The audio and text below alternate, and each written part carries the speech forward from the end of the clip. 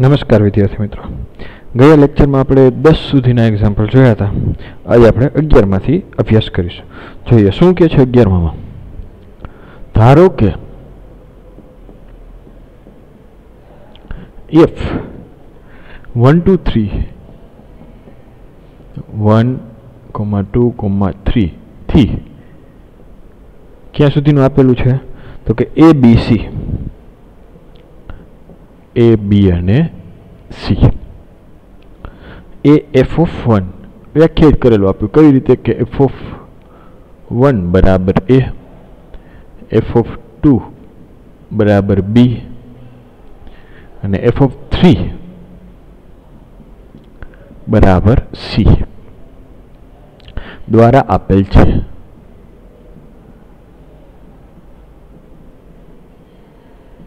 Okay, તો f inverse શોધો તો કે આનું પ્રતિવિધેય શોધો. બીજું શું કીધું છે કે અને સાબિત કરો કે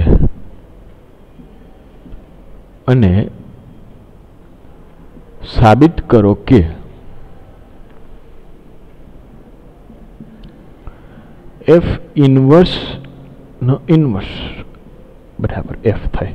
એટલે કે પ્રતિવિધેયનું પાછું જો પ્રતિવિધેય લઈએ તો પાછું આપણું જે મૂળ વિધેય હોય એ આવી જાય. તો જોઈએ આપણે. તો સૌ પ્રથમ તો f ઓફ આપણે વ્યાખ્યાયિત કરેલ આપે કે f of 1 બરાબર a, f of 2 બરાબર b અને f of 3 બરાબર c. મતલબ પ્રદેશના દરેક ઘટક માટે સહપ્રદેશમાં અલગ અલગ જ મળે છે અને એનો જોઈ શકીએ આપણે જે f નો વિસ્તાર છે એ જ એનો સહપ્રદેશ. મતલબ કે f એક અને વ્યાપ્ત વિધેય છે. એક અને વ્યાપ્ત વિધેય હોય તો f વ્યસ્ત સંપન્ન મળે, વ્યસ્ત સંપન્ન થાય અને વ્યસ્ત સંપન્ન વિધેય હોય એટલે એનું પ્રતિવિધેય મળે. આટલું ક્લિયર. એટલે f પ્રતિવિધેય એનું મળશે એ બધું ક્લિયર. શું મળશે એ આગળ ચર્ચા કરીએ. જોઈએ તો કે સોલ્યુશન અહીંયા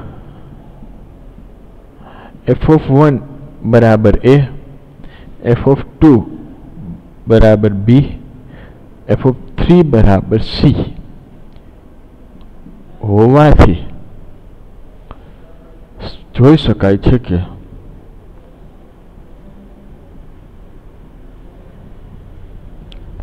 f એક અને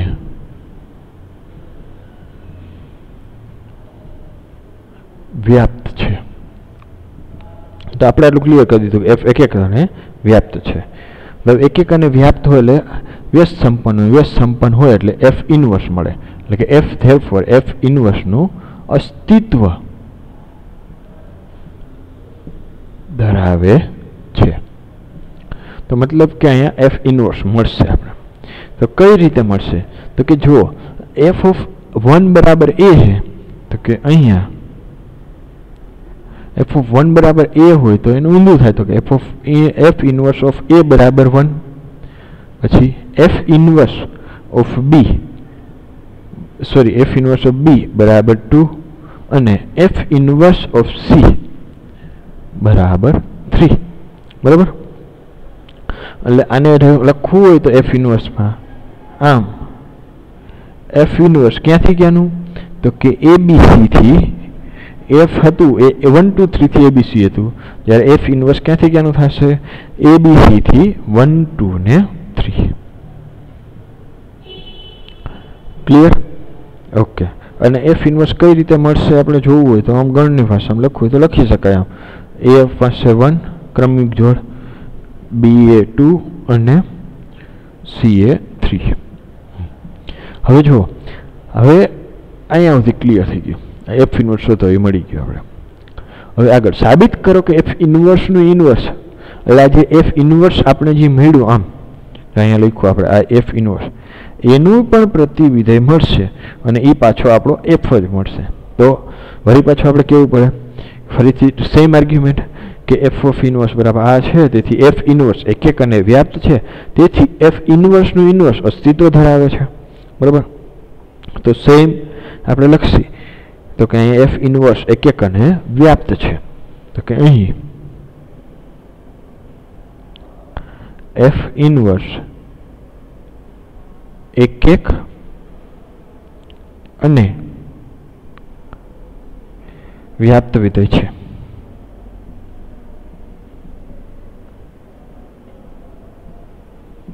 બરાબર. તેથી એફ ઇન્વર્સનું પ્રતિવિધેય મળશે અને એફ ઇન્વર્સનું પ્રતિવિધેયને આપણે એફ ઇન્વર્સનું પાછું ઇન્વર્સ કહી દઈએ. બરાબર. તો કે એફ ઇન્વર્સનું ઇન્વર્સ અસ્તિત્વ ધરાવે છે. ધેરફોર પહેલાં તારું અસ્તિત્વ ધરાવી એફ ઇન્વર્સ હતું જ, એનું ઇન્વર્સ અસ્તિત્વ ધરાવે છે. ઓકે, હવે એ અસ્તિત્વ ધરાવી થઈ ગયું. હવે મળશે કઈ રીતે? તો એફ ઇન્વર્સનું ઇન્વર્સ ક્યાંથી ક્યાંનો? જો એફ ઇન્વર્સ ABC થી 1 2 3 હતું, તો એફ ઇન્વર્સનું ઇન્વર્સ વિધેય ક્યાંથી ક્યાંનું થશે? તો કે અહીંયા એફ ઇન્વર્સનું ઇન્વર્સ વિધેય ક્યાંથી ક્યાંનું થાય? તો કે 1 2 3 થી A B અને C. ક્લિયર? એફ ઇન્વર્સ કેમ એવું થયું? તો કે એફ ઇન્વર્સ ABC થી 1 2 3 તો એફ ઇન્વર્સનું ઇન્વર્સ 1 2 3 થી ABC. હવે એના ઘટક પાસે વેલ્યુ મેળવતા જાય. તો કે અહીંયા એફ ઇન્વર્સ, હવે જો એફ ઇન્વર્સ એટ 1 પાસે કેટલું આપેલું? F inverse of A, F inverse at A બરાબર કેટલું આપ્યું છે? 1.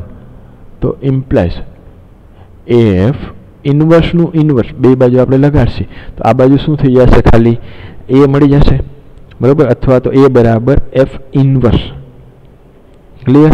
તો કારણે આપણે લખી શકીએ કે F inverse no inverse at 1 બરાબર શું થશે? A. પછી એફ ઇન્વર્સ ઓફ B બરાબર 2 તો implies F inverse no inverse at 2 પાસે વેલ્યુ કેટલી મળશે? B. પછી એફ ઇન્વર્સ એટ C બરાબર 3 તો ઇમ્પ્લાઇઝ એફ ઇન્વર્સની ઇન્વર્સ 3 પાસે વેલ્યુ કેટલી મળશે? C. તો આપણે જોઈ શકીશું કે એફ ઇન્વર્સનું ઇન્વર્સ વિધેય કેવું મળશે? કે આમ એફ ઇન્વર્સનું ઇન્વર્સ બરાબર 1A તો કે A, 2A તો કે B અને 3A તો કે C. તો કે આ જોયું જે મળ્યું એ જ આપણું એફ ઇન્વર્સ હતું, સોરી એફ વિધેય હતું. એફ વિધેય એ જ હતું ને, 1A, 2A B, 3A C. Therefore બે સરખા જ મળ્યા હતા. તેથી એફ ઇન્વર્સનું ઇન્વર્સ બરાબર એફ. ક્લિયર અહીંયા? ઓકે. હવે નેક્સ્ટ જોઈએ શું કહે છે નેક્સ્ટ એના પછીનો 12 નંબરમાં કે વિધેય એફ હવે 11માં જોયું ને એમાં એક સ્પેશિયલ એક્ઝામ્પલ દ્વારા આપણે સમજાવવામાં આવ્યું હતું કે આ એક્ઝામ્પલ હતું અને એફ ઇન્વર્સનું ઇન્વર્સ એફ થાય એ રીતે આપણે સમજ્યા. હવે તો કે વ્યાપક સ્વરૂપે જો આપેલું હોય તો એ 12માં ઉદાહરણમાં કીધું છે. શું કીધું છે? કે વિધેય એફ x થી y વ્યસ્ત સંપન્ન છે.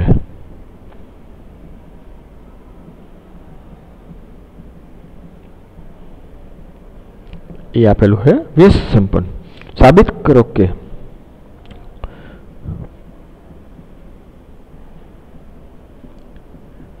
એફ ઇન્વર્સ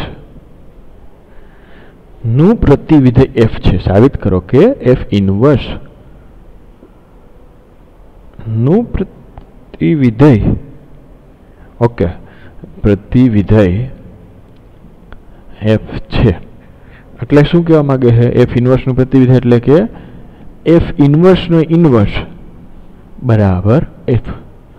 જો ઉદાહરણ દ્વારા આપણે જોયું તો હમણાં સમજ્યા તો એમાં તો ઇઝી આપણે ક્લિયર શીખ્યા. તો કે હવે જો જનરલ પ્રૂફ આવી હોય તો કઈ રીતે આપણે સાબિત કરી એનો ચર્ચા કરી. હવે એફ વ્યસ્ત સંપન્ન વિધેય છે એટલે એફ એક એક અને વ્યાપ્ત હોય. પહેલાં તો એક લાઈન એ લખી જ નાખશે અહીંયા સોલ્યુશન. ધ્યાનથી જોજો. તો કે અહીંયા એફ વ્યસ્ત સંપન્ન છે માટે એફ એક એક અને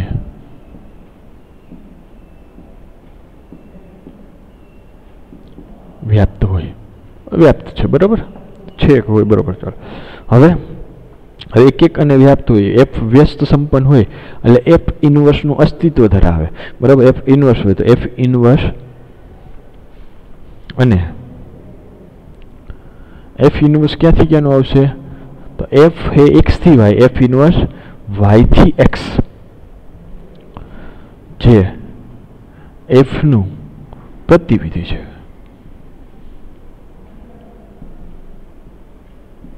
જે એફનું પ્રતિવિધિ. હવે જો એફ વ્યસ્ત સંપન્ન હોય તો વ્યસ્ત સંપન્નની વ્યાખ્યા યાદ કરો. વ્યસ્ત સંપન્નની વ્યાખ્યા સાબિત કરવા માટે આપણે પહેલા સંયોજનવાળી વ્યાખ્યા યુઝ કરતા.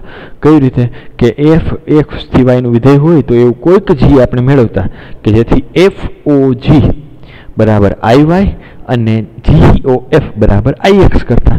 જ્યાં જી એટલે આપણે પાછળથી નામ આપતા કે જી એટલે એફ ઇન્વર્સ, એની જગ્યાએ આપણે અગાઉથી નામ આપી દીધું કે એફ ઇન્વર્સ.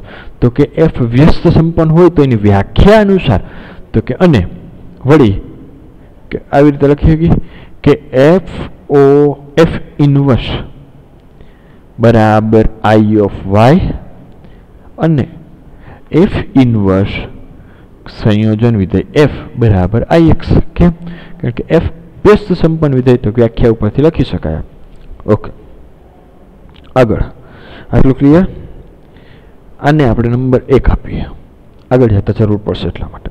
હવે જે ચર્ચા આપણે હમણાં આગળના એક્ઝામ્પલમાં કરી હતી એ જ રીતે એફની વાત પડી ગઈ. હવે એફ ઇન્વર્સ માટે હવે તમે ચર્ચા કરો. એફ ઇન્વર્સ માટે એફ ઇન્વર્સ ઓ એફ બરાબર આઈ વાય ને એફ ઇન્વર્સ ઓ એફ બરાબર આઈ એક્સ થાય તો મતલબ કે એફ ઇન્વર્સ એ વ્યસ્ત સંપન્ન વિધેય થાય. એફ ઇન્વર્સ વ્યસ્ત સંપન્ન વિધેય થાય તો એફ ઇન્વર્સની પ્રતિબિંબ મળે, બરાબર.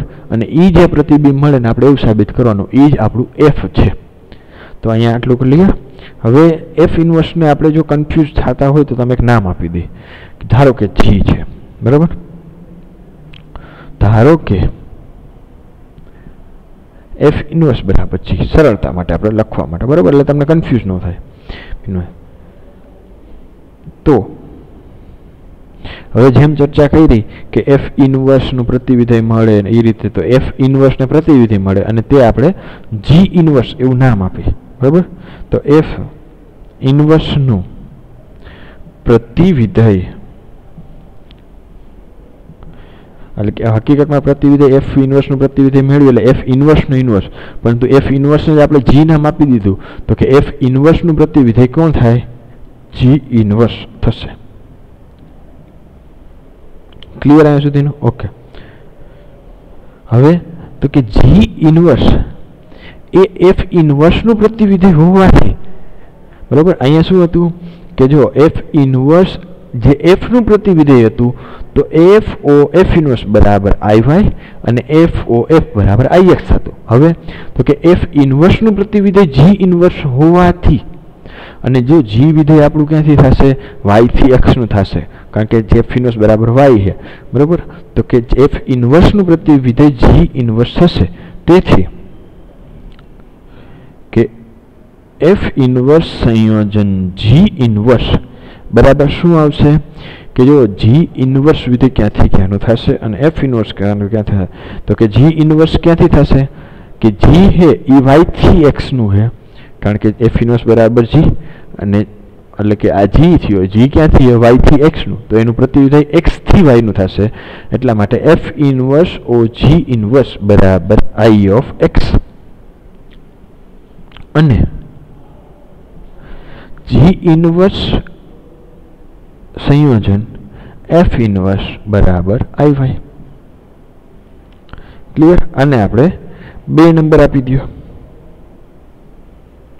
તો જો 1 અને 2 ઉપરથી તમને કંઈક રિઝલ્ટ મળશે કે આઈ વાય બંનેની લેફ્ટ સાઈડ સરખી વાશે, એટલે કે બેની રાઈટ સાઈડ સરખી થશે. અને આમાં બેની એક્સ આઈ એક્સ વાળામાં એ બે કમ્પેર કરીએ. હવે તો કે 1 અને 2 પરથી તો કે સમીકરણ 1 અને 2 પરથી કોણ કોણ સરખું થાય જોઈએ? તો કે પહેલા બેની રાઈટ સાઈડ એટલે કે એફ ઓ એફ ઇન્વર્સ બરાબર આઈ વાય અને जी इनवर्स ओ एफ इनवर्स बराबर आई वाई है। तो कि એવું લખીએ કે એફ ઓ એફ ઇનવર્સ બરાબર आई वाई है। जो एक ज मिनिट, हाँ बराबर आई वाई है એટલે કે આ आई वाई થયું। હવે બીજામાં અહીંયા आई वाई है तो કે એની લેફ્ટ હેન્ડ સાઈડમાં હું આપ્યું जी इनवर्स ओ एफ इनवर्स बराबर जी inverse O F inverse. Clear આટલું? અને IX માટેનું જો શું કહે છે કે F ઇનવર્સ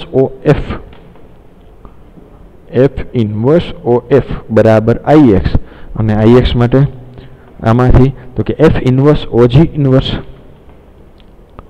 ઓ એટલે કે સંયોજન F ઇનવર્સ ઓ G ઇનવર્સ। ક્લિયર આટલું થાય? હવે G ઇનવર્સ બરાબર આપણે શું થાય ધાર્યું હતું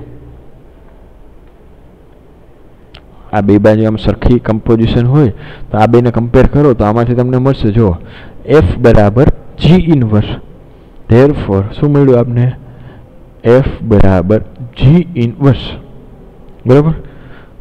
અથવા આને બીજી રીતે લખવું તો આમ લખાય કે G ઇનવર્સ બરાબર F।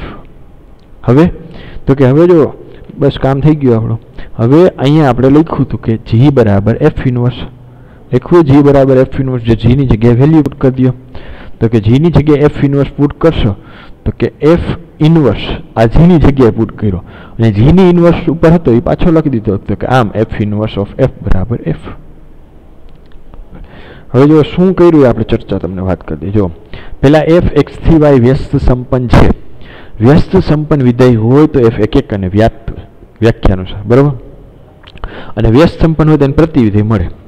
તો F નું પ્રતિવિધેય આપણે શું લીધું F ઇનવર્સ લીધું આ લીધું આપણું પ્રતિવિધેય F ઇનવર્સ જે F નું પ્રતિવિધેય।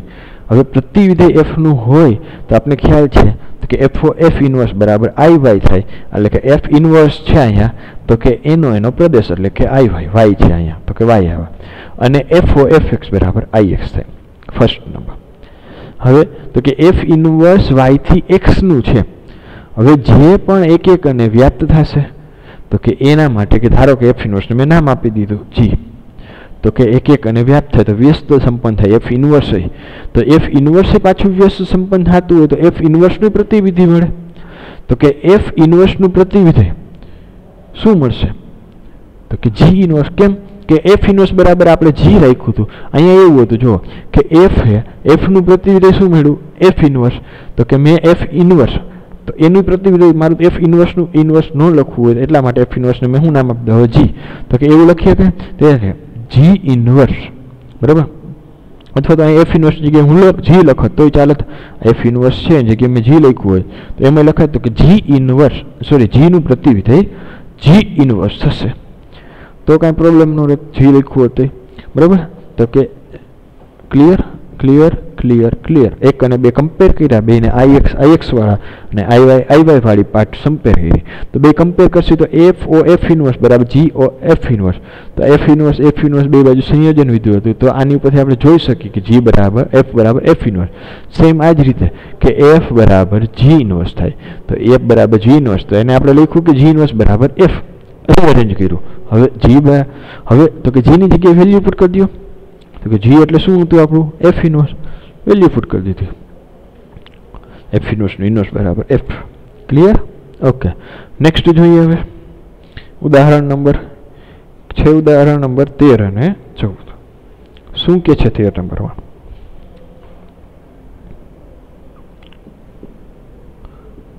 કે જો વિધેય F R થી R A F of x બરાબર 3 માઇનસ x સ્ક્વેર આ IMP ટાઈપનો MCQ ઘણી વાર પૂછાય છે બોર્ડમાં બરાબર દ્વારા આપેલ હોય તો F O F at x બરાબર ખાલી જગ્યા બરાબર ઓપ્શનમાં તમને આપેલા છે x raised to 1/3 बीजो option आपेलो x cube, त्रीजो option आपेलो x, चौथो ऑप्शन आपेलो छे 3 - एक्स स्क्वेर। જોઈએ શું આવે। बेविध एफ પોતાનું સાથે સંયોજન કરવાનું હોય બરાબર। તો સોલ્યુશન આપણે લખીએ કે F O F eight x એટલે કે એફ એટ એફ એક્સ, તો કે એફ એટ એફ એક્સ, તો એફ એક્સનું મૂલ્ય મૂકી દો। ધ્યાનથી જો, આમાં ધ્યાનથી જોજો અને ભૂલ ન થાય। 3 - एक्स स्क्वेर આખાઈની 1/3। ઓકે, હવે તો કે જો एक्स છે અહીંયા एक्स હોય તો આ તો 3 માઇનસ અહીંયા x ની જગ્યાએ આવે, બાકી બધું એમણો। તો કે બાકી બધું પહેલા હું એમણો લખી નાખું। તો કે શું શું આવશે બાકી બધું એમણો? તો કે 3 એમણો આવશે માઇનસ આખો જે કાઉન્સ જે કાંઈ હોય એ આપણો x, એ x ની ઉપર શું કરવાનું? સ્ક્વેર કરવાનો અને આખા કાઉન્સની 1/3 ઘાત કરવાની।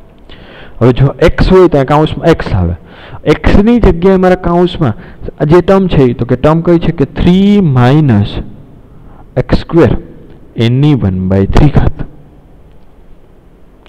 આટલું ક્લિયર? ઓકે, તો કે હવે જો 1/2 અને 3 જ ઘાત આપેલી છે ને,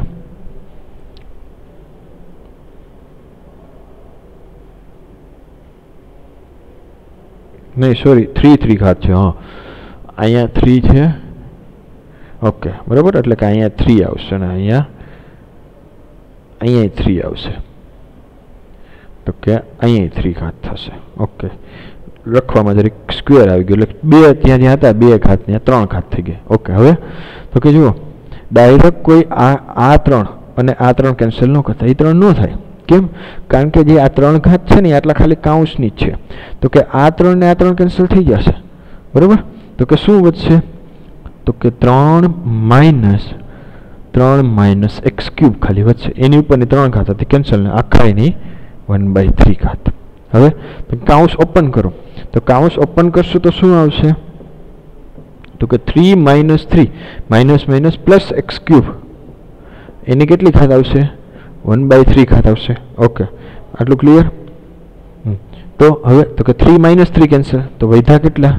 एक्स क्यूब, તો કે एक्स क्यूब ની હવે 1/3, હવે જે બહારની ઉપરની જે આ 1/3 હતી જો અહીંયા રકમમાં આ હવે એનો ઉપયોગ થયો આ 1/3 સાથે, એ કેન્સલ થાય તો આન્સર ઇઝ x। તમારો આન્સર આવશે xc। ક્લિયર? ઓકે, હવે એના પછીનો નેક્સ્ટ જોઈએ, નેક્સ્ટ અને લાસ્ટ આ સ્વાધ્યાયનો શું કહે છે? 14 નંબર, વિધેય f r -4/3 થી r કઈ રીતે વ્યાખ્યાયિત કરેલ है? તો કે f of x is equal to 4x upon 3x plus 4 દ્વારા વ્યાખ્યાયિત છે, દ્વારા વ્યાખ્યાયિત છે। f નું પ્રતિવિધેય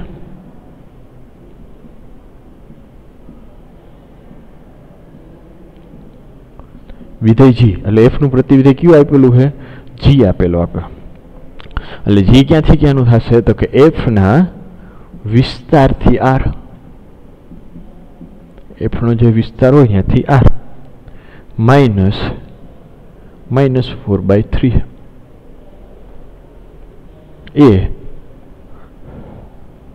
ખાલી જગ્યા દ્વારા મળે છે, એટલે કે g ઓફ ગોતવાનું છે, એટલે g ઓફ y મેળવવાનું છે। g ઓફ y શું આવે? ઓપ્શન તમને આપેલા છે, એ g of y is equal to 3y upon 3 - 4y। B option આપેલ છે g of y 4y upon 4 - 3y। C option આપેલ છે તમને g of y is equal to 4y upon 3 - 4y, and D last option આપેલ છે g of y is equal to 3y upon 4 - 3y। બરાબર? હવે જો અહીંયા f નું પ્રતિવિધેય આપેલ છે, जी। तो एफ નું પ્રતિવિધેય મળતું હોય जी આપેલું હોય તો મતલબ એફ એક એક અને કેવું હોય વ્યાપ્ત વિધેય હોય। હવે એફ એક એક અને વ્યાપ્ત વિધેય હોય તો આપણે સીધું મેળવવાનું રહે એફ નું વ્યાપ્ત વિધેય દ્વારા બરાબર। જે વ્યાપ્ત આવે એ જ આપણું જી ઇન્વર્સ। તો એ કઈ રીતે મેળવીએ આપણે કે પ્રત્યેક વાય બિલોંગ્સ ટુ આ એફ ના પ્રદેશ માટે બરાબર આ આર માટે કોઈક એવો એક્સ મળે કે જેથી કરીને એફ ઓફ એક્સ બરાબર વાય થાય। એક્સને સબ્જેક્ટ બનાવ્યું એક્સને કરતા બનાવ્યું સેમ એ જ મેથડ કે અહીં એફ પ્રતિવિધેય જી છે લખી સોલ્યુશન રીતે લખવું है લખી चलो एफ નું પ્રતિવિધેય जी છે जी છે therefore પ્રતિવિધેય મળતું હોય તો एफ કેવું હોય એક એક અને વ્યાપ્ત। આપણે ખાલી વ્યાપ્તનું જ કામ છે એફ એક અને વ્યાપ્ત હોય। હવે આગળ એટલે F of x F F A એક એક અને વ્યાપ્ત હોય તો આપણે શું લખીએ કે एफ ऑफ एक्स बराबर वाय लखाय बराबर। एफ ऑफ एक्स बराबर वाय लखाय અને આ y ને કિંમત મેળવવી હોય તો આપણે અહીંયા લખીએ કે આવી રીતે 4x upon 3x plus 4 is equal to y। Subject બનાવો કોને સબ્જેક્ટ બનાવવાનો તો કે x ને સબ્જેક્ટ અને આવી રીતે લખીએ કે 4x is equal to 3xy plus 4y। x વાળી બધી ટર્મ આ બાજુ કરી લ્યો તો કે 4x minus 3xy sorry minus 3xy is equal to 4y। બંનેમાંથી x કોમન કાઢવામાંથી x કોમન કાઢશો તો શું આવશે x કોમન કાઢશો તો કે 4 minus 3y is equal to 4y। તો x બરાબર શું મળશે તમને તો 4y upon 4 minus 3y બરાબર। તો મળી ગયું એટલું ઓકે। તો આગળ જોઈએ હવે તો આના ઉપરથી આપણે શું કરતા કે f of x બરાબર y હોય બરાબર એનું પ્રતિવિધેય મેળવવું હોય એટલે કે એને આપણે જી નામ આપતા। તો x મળી ગયું તો આ જી મળી ગયું x f નું પ્રતિવિધેય એને આપણે જી નામ આપી દઈએ કે g of y x f of x બરાબર એનું પ્રતિવિધેય એટલે કે 4y upon 4 minus 3y। જોઈ લ્યો તમારો આન્સર કયો તો 4y upon 4 minus 3y બરાબર। આન્સર ઇઝ બી આવે છે તમારો આન્સર બી અહીંયા।